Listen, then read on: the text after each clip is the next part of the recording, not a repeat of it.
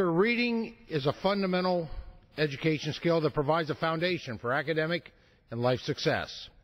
On March 29th, the Central Intermediate Unit number 10, located in the Pennsylvania 5th Congressional District, hosted their elementary school interscholastic reading competition.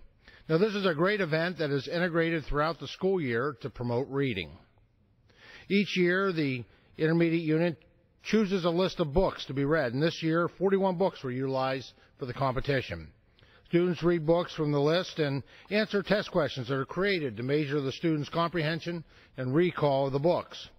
On competition day, students learn the value of hard work, the importance of reading, as well as teamwork. Along the way, they also have some fun. The team with the highest number of points overall was awarded the grand championship.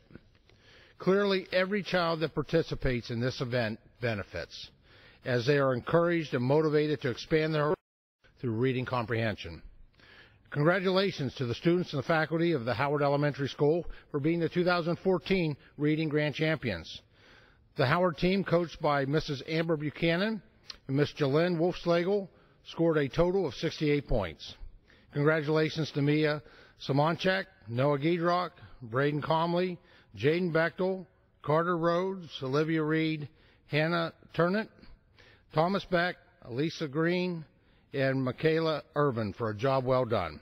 Now, this is the first time that Howard Elementary has ever won Grand Champion.